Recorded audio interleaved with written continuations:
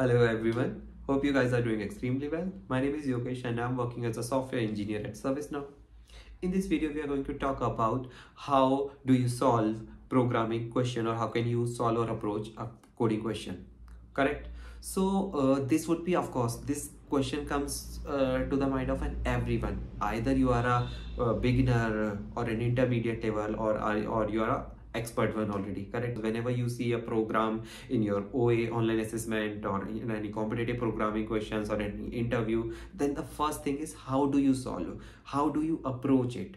So my advice would be, especially for beginners, it would be that whenever you are going through any question, you are reading the problem statement, you are reading the test cases, you are reading the whenever you are reading any program, correct? Whenever you are reading the problem statement, whenever you are reading the test cases or anything, just make sure you take pen and paper.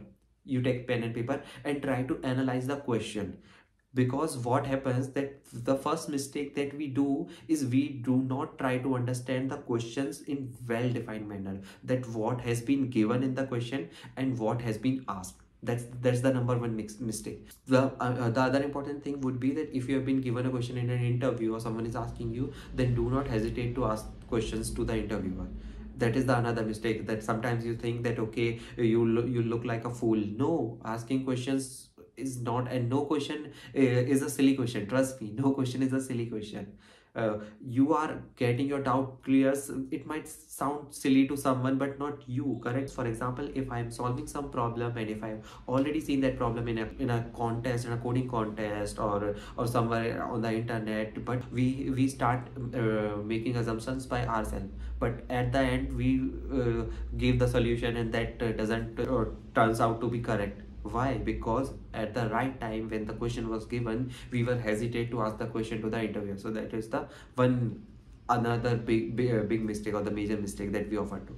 So I think this would be my advice, and the final advice would be, do not just try to jump up on the solution. Whenever what happens that today we have become so much impatient that whenever we are finding any question or trying to solve any problem, then we jump up on YouTube or Google and try to see the solution itself. No, just do not look at the solution directly. Instead, try to mug up or try to focus or try to brainstorm in the hints.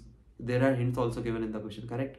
And even though if you find the solution, then try to learn from the editorial sections or the articles or the blogs, because then that will help you in a lot great way. Do not just go to YouTube and just see one solution or one approach and then cramp upon it. So these would be my advice, these 3 or 4 things. If you can keep in your mind, then I'm really very sure that most of the time you'll be able to crack the questions or will be able to solve the question. So solving a problem is not necessary, but the effort that you make to try to solve a question, that is must, correct? So that would be my advice. This is me, Yogesh, signing off. Till then, bye bye, happy coding.